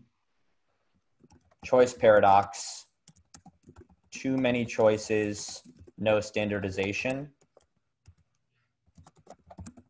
And then could third be like creating millions of jobs in this global pandemic? Yeah. Maybe it's like future of work, other industries. So I think maybe it's something, yeah. So it's something like content's fucking everywhere. Despite the fact that it's everywhere and everyone needs it, there's no clean way to get it. And there's this thing, the future of work, where like people hire freelancers. Like You hire a freelance driver to be your Uber driver. You hire like a freelance hotelier to be your Airbnb host. Like we hire freelance people to do our accounting, our legal. Like the future of work is a decentralized future where you find people with different skill sets on the internet and very efficiently get matched with them instead of having to weed through the fire hose of information on Google and hope that you find the right person. And then once you do, trusting them, even though you have no reason to. This is like, Yeah, and I mean, this is how we date. This is how we do anything. So why shouldn't it exist for us? right. Other industries, how we date, how we travel, how we stay. Now, content. So why now is like content's fucking everywhere. Everyone needs it. Unfortunately, like there are too many choices. They're bad choices. There's no standardization. And every other industry has figured out how to do this, right? Like I don't like go on to Instagram and DM chicks to like find dates. I go on to like Hinge, right? I don't like go on to Instagram and DM some nice looking house and be like, or like, I don't like stand on the side of the road and be like, hey, it looks like you have some extra space in your car. I'll pay you $20, right? Like all of these places have used a platform to build trust and standardization around what it costs for a ride or what it costs for a night to stay or what it costs, you know, or like, you know, the processes around dating. And the fact that you, Shannon, like a young woman would feel comfortable going to a bar in Brooklyn, New York with a complete stranger because you went through Tinder or Hinge, the fact that you get into a car, the fact that you'd stay in someone's house, like it speaks volumes to this trust thing. Yeah. And supply and demand through this software can find a price or an agreed upon set of circumstances that they both feel comfortable with and that they trust because of the software. Yeah, and I think that's our main differentiator with all of our competition is no one has trust. Love that. Good stuff, Shannon. Doing good today. What's that? Doing good today. That's good. You lower the Lex? I haven't even taken it today yet, so maybe that's it. That's it. I'm telling you, man, lower. Yeah. Lower. Mark, Mark, under like why now? I don't know if this fits into there, but like with COVID, there is a distinct issue of like in person and like basically like needing someone in the same place. And like I feel like we have a particular advantage in like being able to solve that problem. Yeah, like future work may never go back to how we knew it. So yeah, I want to be careful with that because I feel like everyone's going to be harping on that right now. Not that it's not true, but also remember that this is our February 2021 deck. So, you know, like we can hit that when we get to February, and if the world is still closed down, we'll write it. Yeah, my hope, my guess, my assumption is that there's going to be like a vaccine that's either out or very close to being out, and like people will be like, it's about to get back to normal. So maybe we have this, maybe we build the slide like this, and we have like a little thing down here, like, and also COVID, but I don't think it should be a main point.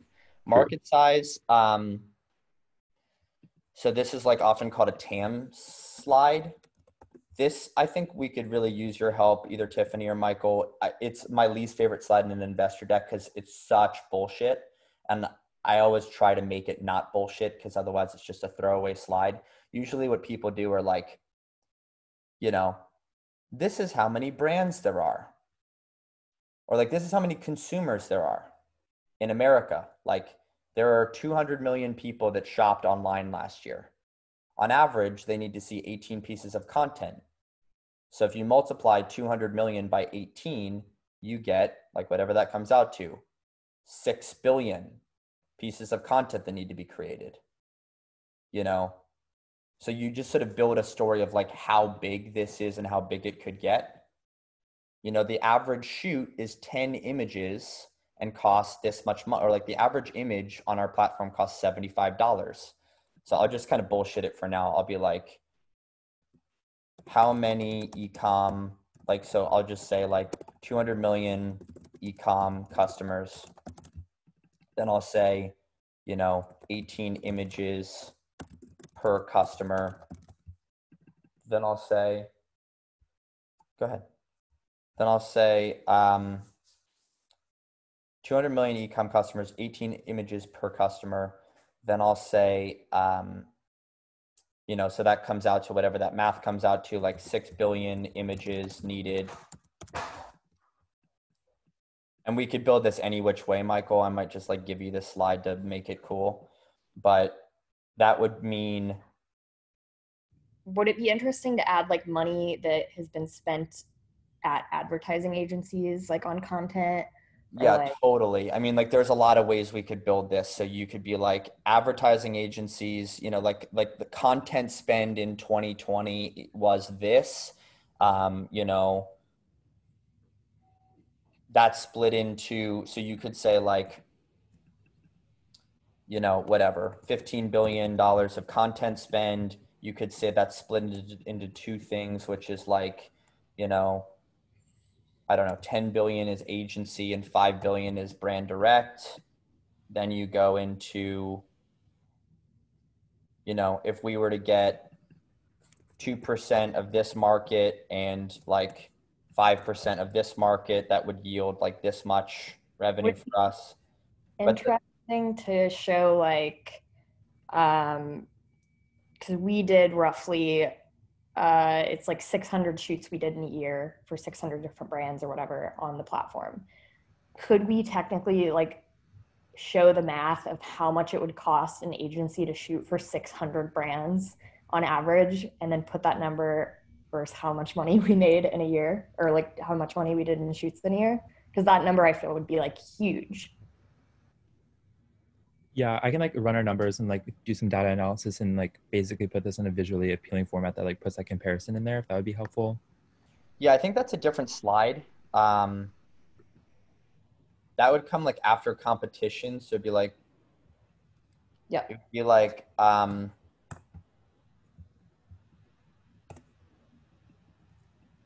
you know, us versus agencies. I have to think more about that, Shannon, because that could reflect really well on us. Like there's look at all the upside or something like that. Or it could reflect sort of badly on us that like we're cheap or undervalued or something. But I think you're right. I think it's like, I think the whole point is to be cheap though, right? Like, and yeah, we could even put like Snapper below it where it shows they did 600 shoots, but they only made, you know, a tiny fraction of what we made. They paid creators a tiny fraction of what we paid. yeah, that could be kind of interesting, right? So you could say like, you could say agencies, typical agency. The hub, Suna. Yeah. And so Michael, what we could say is like, you know, Well, in a typical agency, they don't do 600 shoots in a year, last right? year we did 600 shoots for 600 brands. And by the way, this won't be true. So I want this to be like 1,000. So like that's another thing. So what we should do, by the way, when we're telling this story, we should do another session like this because I'm gonna have to go in 13 minutes. But you know what I want to do, Shannon, is like actually put some numbers in like this. And then we can highlight all of these things in a deck, and like some of them we can kill and say not important. But remember, this is going to be 6 months from now. Yep. So when we're looking back retrospectively and we say in the past 12 months, how many shoots did we do? My hope would be that we will have done more than 600. But any case, 1,000 shoots, 1,000 brands. You know, typical agency, you know, I'm making this up now, like whatever, $7,000 per shoot. So, you know, equals, what is that, $7 million? Yeah, and that's across, you know, way less brands and way less shoots. So it's way less productive or efficient. Yeah, I think we need to make one point with this slide, which is the one you're making, which is that like Suna does, you know, $39 a photo. So like $400 per shoot. And that equals, you know, $400,000. And then we do $1,000 per shoot. And that equals $1 million. And like the point that we'd make is like, It takes the agency how long to make that 7 million compared to it takes us like. yeah, we got to be careful and not make too many points. Expensive. Well, that's the point, is like they didn't do 1,000 shoots last year, you know? Or Yeah. they didn't shoot for 1,000 brands. Well, the main point, at least as I understood when you first started saying it, sweet spot. Well, like you can't multiply 7,000 per shoot to get 7 million because they didn't do 1,000 brands last year, you know? Okay, so the first point I thought you were trying to make is that they overcharge, right? So one point we could make with this is that like this is ridiculously expensive. So in a world where a brand or brands were to pay an agency, you know, to do 1,000 shoots, you know, they're paying $7 million. Suna is like the cheap ass option. We're a lot cheaper, but we're better than Suna, and like this is the sweet spot. And so we're telling a story of like too expensive, too cheap, Goldilocks. But if you wanted, I guess we could do some sort of a matrix where it's like this. It's like cost, time, you know, and quality. And we could do this.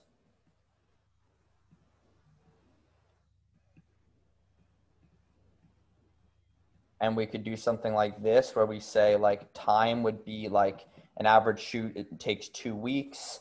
So 1,000 shoot would be, you know, 2,000 weeks. Yep. And then say not possible Or in 1 scalable. year.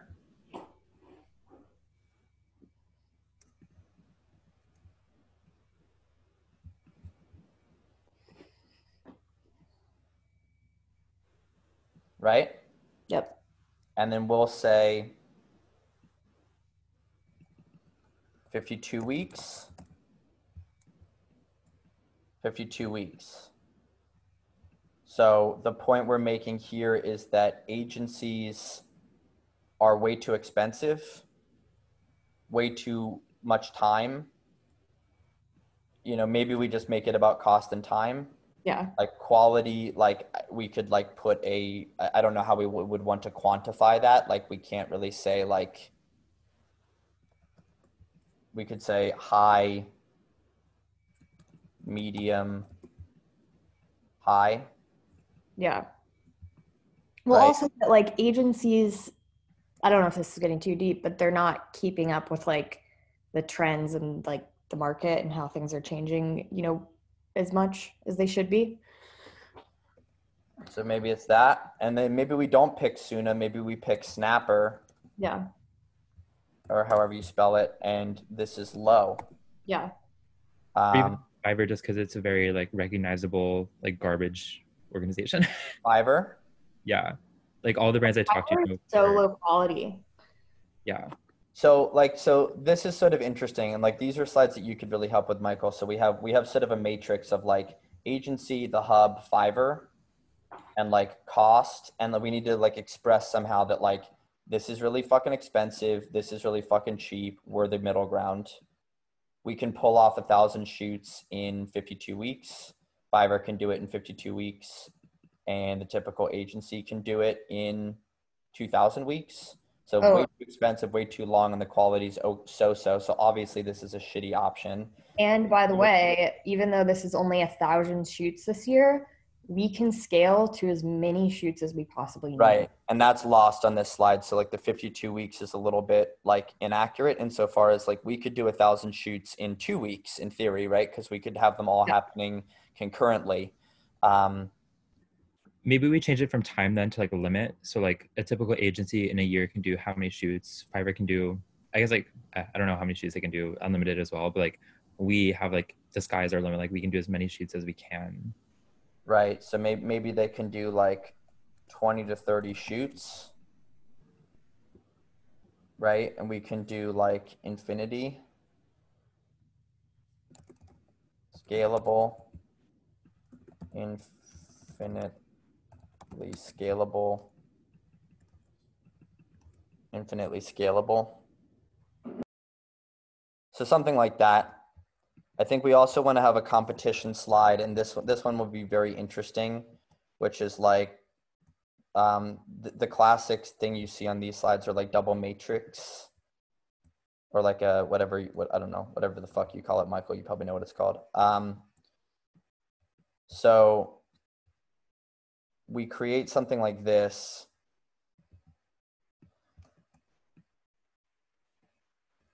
And we do something with, you know, 2 different spectrum.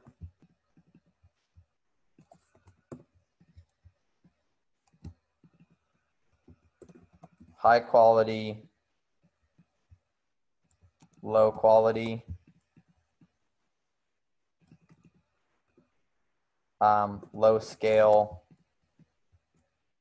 high scale. I'm making this up, you know, and so like this would end up being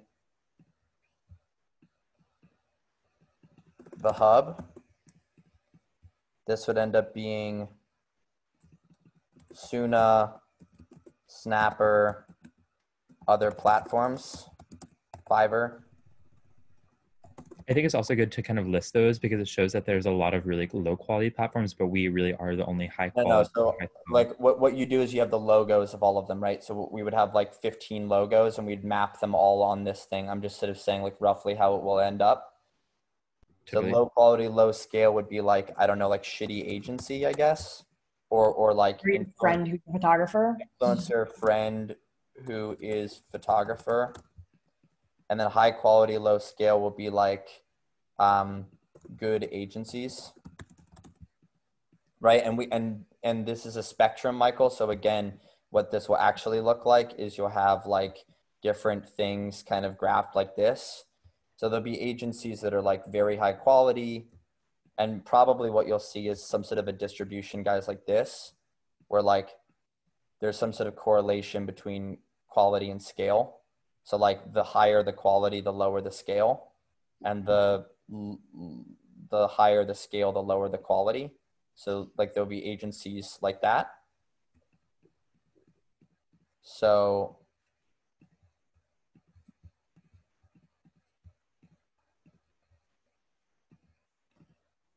right. And then the same thing with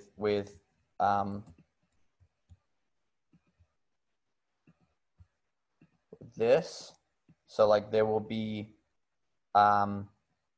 really high scale, low quality, like Fiverr might be up here, and Snapper. Suna's like pretty high quality actually. So I'd say like they're here, you know, like who are we most threatened by? And so we'll have, you know, we'll have people that are sort of like this. And then we'll have shitty agency friend, like we'll have a whole bunch of stuff down here. And I would almost like not even put us at the most high quality point, because there's always going to be amazing agencies. We're not going to kill them all, right? Like I think it's important to be like realistic where we actually stand.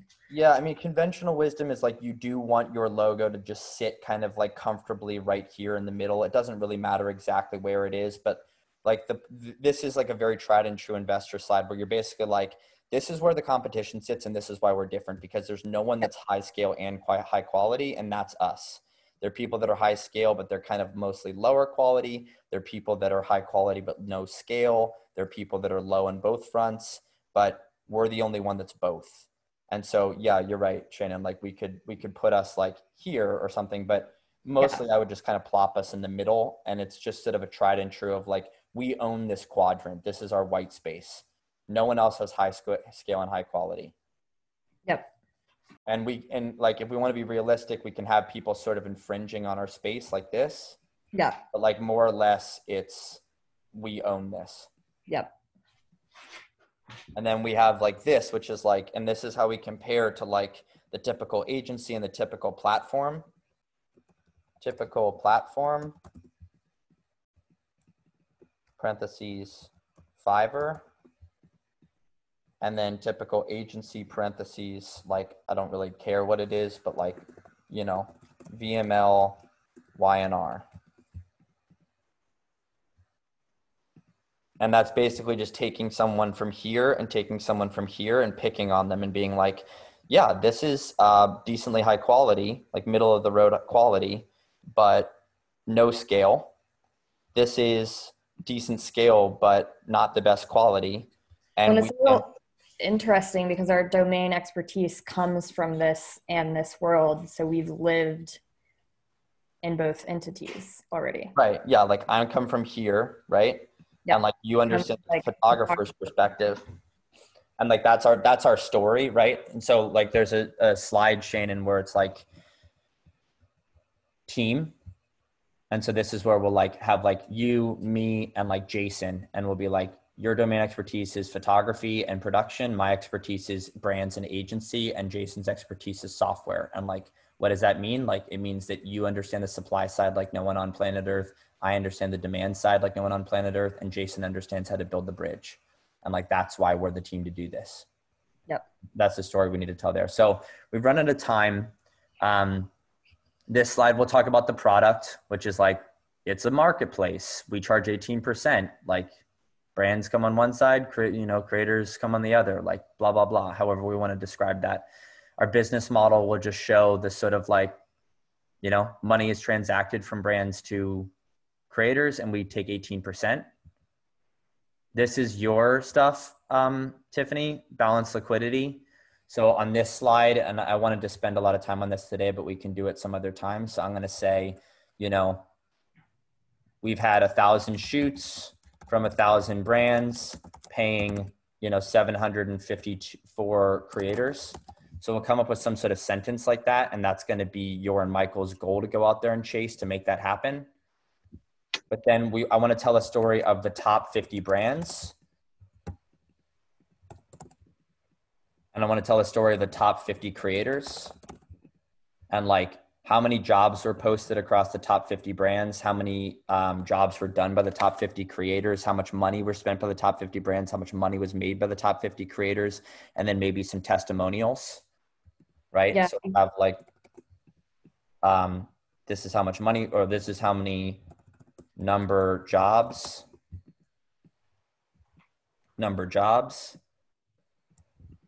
money, and maybe actually it's like money and then average too. So we'll say like, on average, our average top 50 creator made $10,000 or $20,000, and we should make up that number and go and chase it. And then I think it would be sick if we had like quotes, 2 quotes from here and 2 quotes from here, or something that sort of substantiate how happy our platform is, and that people are like, this is life-changing for me. This is life-changing for me. And we're basically being like, cool, we've done a lot, but by the way, we have immense lifetime value. And like, we've built a really solid foundation and people are really fucking with us. So this is like our liquidity. This is like the Tiffany. This is what you will work on, Tiffany, is like, we will set up numbers up here, which you have some control over because you can get repeat business. And Michael has some control over because he can get top of funnel business. And then this is really where you're going to be living, is like, how many jobs do we want the top 50 brands to have done this time 6 months from now? How many jobs the top creators have completed? How much money do the top 50 brands put into our platform? How much money do the top 50 creators make, which is an average of $20,000 per creator. So like this number for me, like I'd like that to be at least $1 million. So the top 50 creators have made 20 grand on average each. And right now I bet the top 50 creators have made 7 grand on average each. So we need to create a massive shift upwards where these creators are getting all of the jobs. And by the way, we can change this if we want and manipulate it, make it 20 and 20. But if it's 50 and 50, which is arbitrary,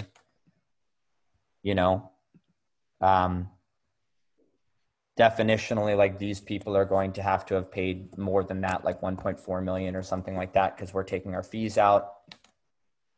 And some of them won't have gone to the top 50 creators.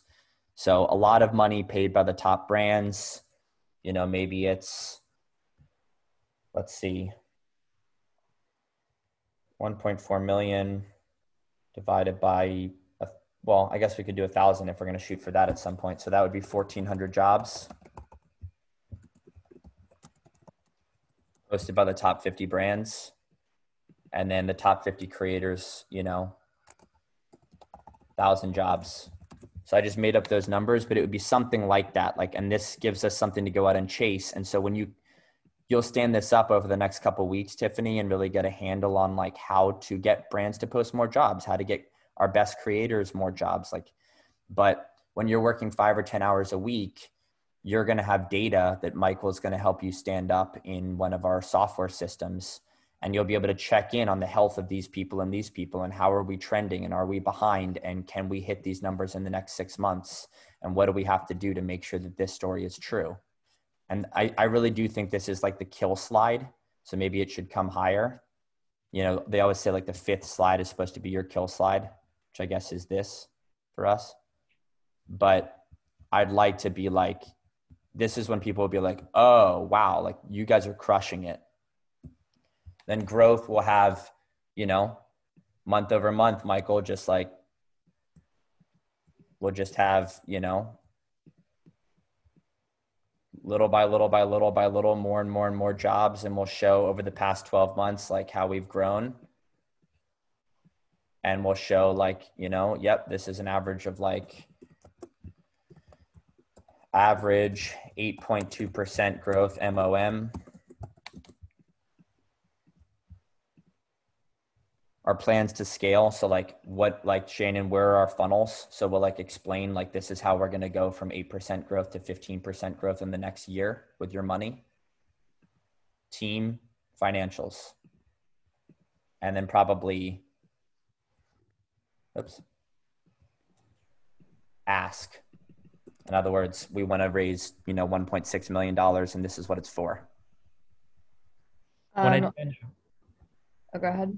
Sorry, I was just gonna say one idea on how we can move up that slide on like how we've been doing up is after you say like, what's the problem? And then the solution, we could pose it as like, we've already solved this problem. Like we've already done X, Y, and Z sales. And like, now we can kind of transition that into more of like our story somehow. But like, that was just an idea on like how to bring it closer to the top. Totally.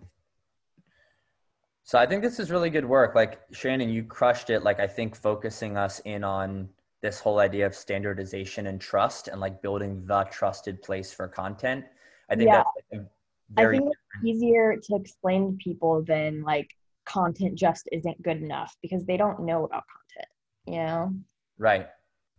And as you said, there's precedent for this, right? Like there's like, I like what you said about like, listen, like it's how we date, it's how we travel, it's how we stay, it's how we, you know, it's how we do everything. So like, why not content? Why isn't there a standardized way? Like the why now slide that I'm showing right now is quite powerful. It's like everyone fucking is gobbling content. Everyone needs it. There's no place to get it in a consistent standardized way. Every other industry is standardized. It's the future of work. Why haven't we? Yep. That's a perfect answer for why now.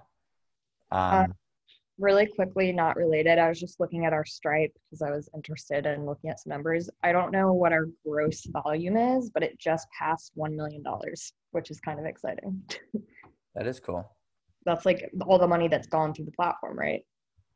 I don't know. It could be money from invoices. And like it's since we stood up Stripe, we've done over $2 million in revenue since the company's been around. But maybe it's $1 million have passed, you know, from brands to creators. That doesn't quite sound right because we've only done 600 something shoots. So I think it's probably just all the money that we've invoiced in the past, like since we set up Stripe, but that's still like a great number. So yeah, I mean, it's real, right? Like we're not a little bit like $1 million of revenue. Like that's a lot, even if it's just gross revenue. Yeah. Like again, fucking Outdoor Voices is doing 40 million in revenue. That's awesome. But they're also losing $24 million a year. Yeah. So the fact that we're doing $1 million in revenue and that that we did $1 million in revenue in the past year and that we're now profitable is pretty cool. Yeah. It's going to just put us in a great position in these talks because again, like the only reason that we will need them is because we are emotionally tapped. Like that would be the only reason that we really need this raise to happen. But otherwise it's literally just like, we're looking for a good partner. We want some cash to really pour some gas on the fire, hire a team, move a little faster. Like that would be the story I would love to tell is like, we're cooking, man. We're doing fine without you. We'd love to bring you on as a partner so that this could go faster. But if not, that's totally cool. And I think that attitude will put us in a huge position of power. Yeah. And our mission, Shannon, is not at all last time. Yeah. And our mission is just you and I have to not burn out. Like, because if we're burnt out, we're going to be in those meetings being like, whether or not I say it, it's going to be like, save us. Like, I need to tap out. I need you. And what would be way more appealing is we're chilling, man. Like, we enjoy our life. We enjoy what we're doing. We're profitable. It's not the biggest business it could be because we're bootstrapping it.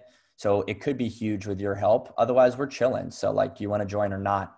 That's like a very different pitch than help us. Like, we're operating at a deficit unless we work 80 hours a week and we're miserable. Yep. Cool. I got to call my uncle. Do you guys have any parting thoughts? No, I think this was very productive. I agree. Cool. So yeah, we can, next weekend or some other time, just like keep working on this. I think it's cool to like, again, Tiffany, you just have this screenshotted and printed out or put in, put somewhere somewhat central, and it's not meant to be scary, but just sort of like this is what we're aiming for. And so you'll have something like this. And when you come into work on a random Tuesday and you're going to work 2 hours during the school year on that Tuesday, and you have some health metrics that Michael is going to stand up for you in the Full Story dashboard. Full Story is a piece of software we use. You'll be able to see like, okay, of the top 50 brands that we're tracking, like how many jobs have they done in the past 30 days? And if the answer is less than a prorated 1,400, so if the answer is less than like 125, then, oh shit, like we need to increase that. How are we going to do that?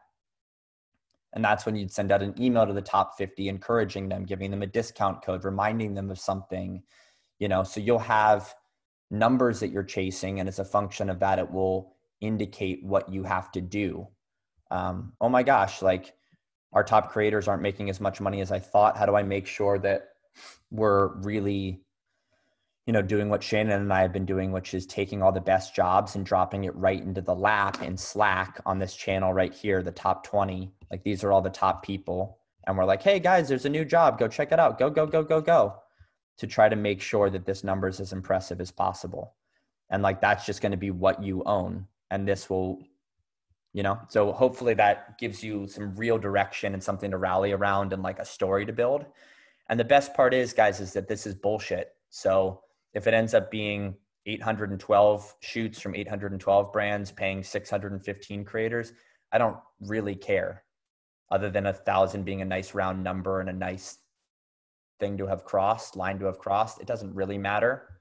Same thing, Tiffany, if we have to make this the top 30 and the top 30 and change these numbers, like we'll do what we got to do, but we just want to sort of set a course and try our hardest to reach it. And so it's just sort of a fun game. Love it. Yeah. And if you guys want to do this again next weekend, I personally find it very easy to think about this stuff on the weekend where I don't have to like switch my brain from being in the weeds to this. So yeah. Yeah, I feel the same. So I think for a while, like we should just do some higher level meetings and, Michael and Tiffany, I'm aware of I guess both of you will be paid hourly. Michael, I know you have a commission upside, so you can bill for these hours. And again, burnout, like we got to be really careful, all of us, of like not giving too much, because this only succeeds if we can sit at that table with that position of power that we really are happy and balanced and loving life. So if you guys are feeling like you need a weekend off and you don't want to join, that's fine. But I think for the next couple of weekends, Shannon and I will be sort of tightening this. And if you guys want to be a part of that, we'll obviously, invite you and you're more than welcome. Cool. Cool with me. Yeah. Yeah, that sounds good. Okay. I really hope that I was recording this. Oh yeah, I was. Okay. Sick. I'll send you this, Shannon. I think we should post it. I think it was kind of interesting.